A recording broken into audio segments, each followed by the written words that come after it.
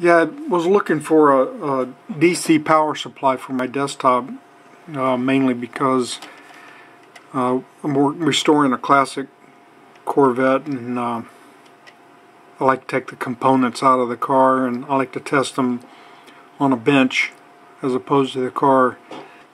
It's just easier for me to test them with a 12-volt power supply, but I didn't want to spend a lot of money on it because I'm not doing that kind of work. But anyway, I saw this on eBay for $45, and I figured, you know, what the heck, 45 bucks, you know, I'll go ahead and get one.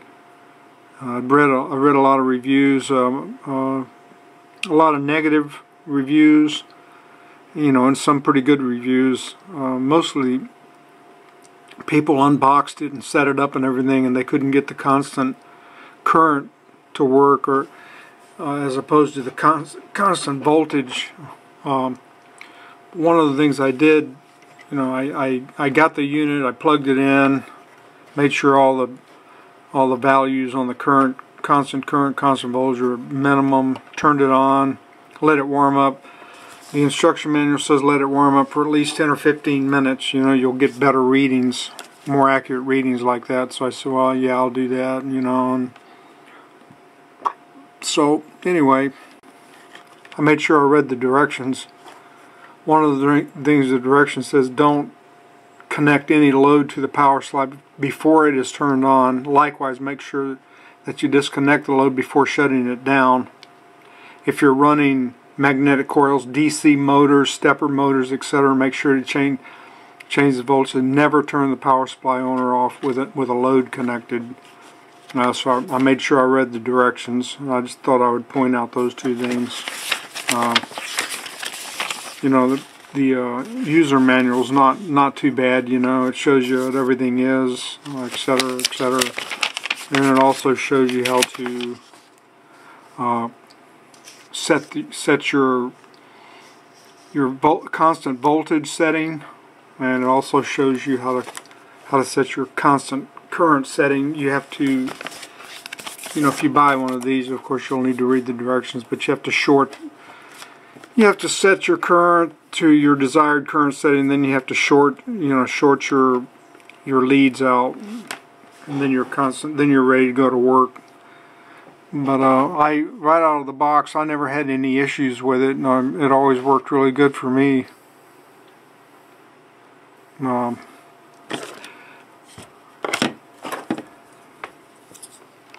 never had any problem with constant current, or,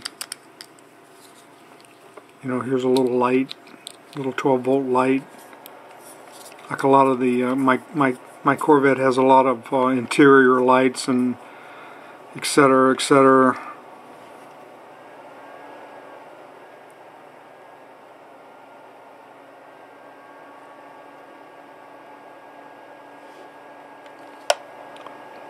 .30 amps. You can actually move this over to current. So you can move it around. You can play with it, move it over to constant current. You know, use your current.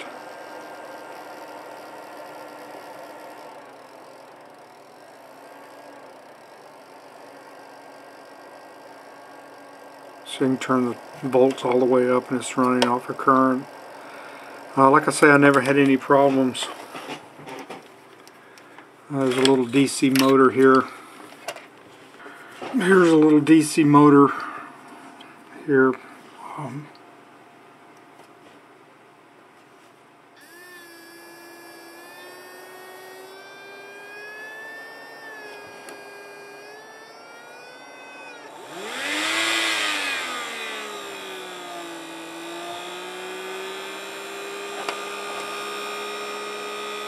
Constant current.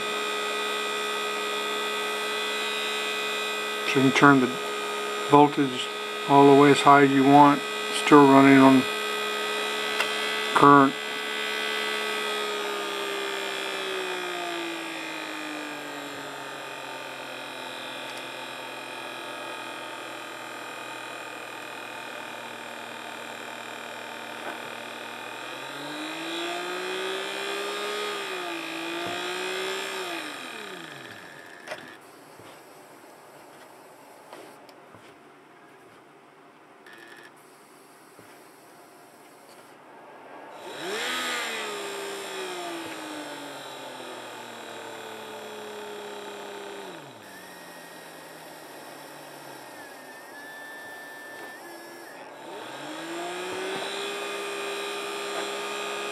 constant voltage.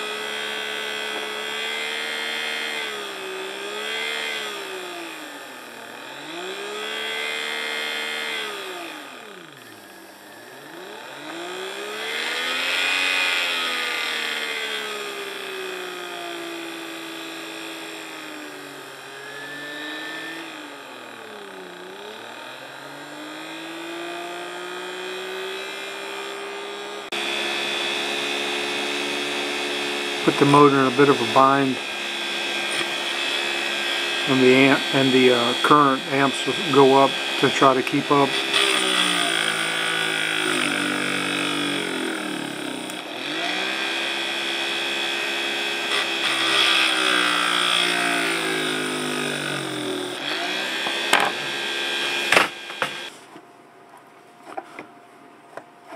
I'm gonna hook up the multimeter in series and show the amps.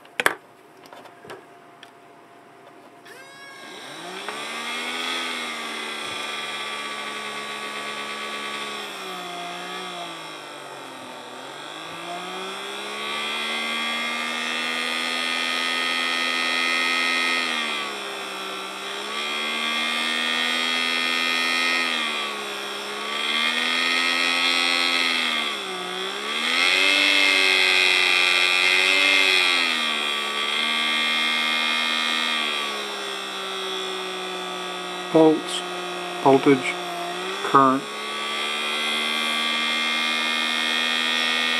voltage, current. Like I say, I never had a lot of problems with it. Right out of the box, I hooked it up and everything was working really good.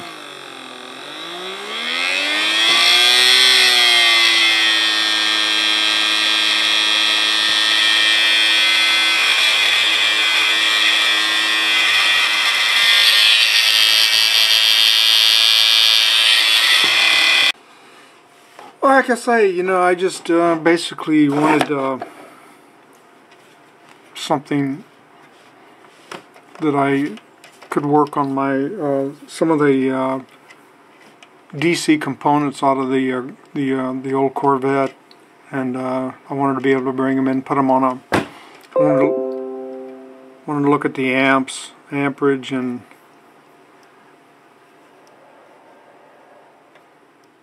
I don't know, you know, there's some guys on YouTube that really did a good job reviewing these